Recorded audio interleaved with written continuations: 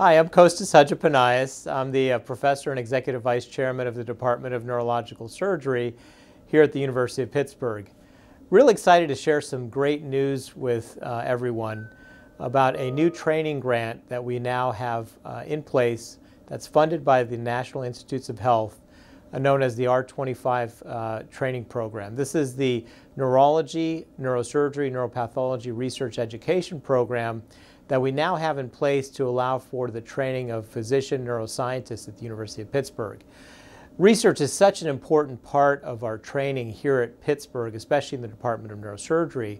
I, in fact, finished my residency here at the University of Pittsburgh 17 years ago and was able to spend time getting a PhD degree and doing research that was funded by the NIH. Those dollars are so precious to be able to carry out this research and really defines neurosurgeons, neurologists, and neuropathologists' career moving forward.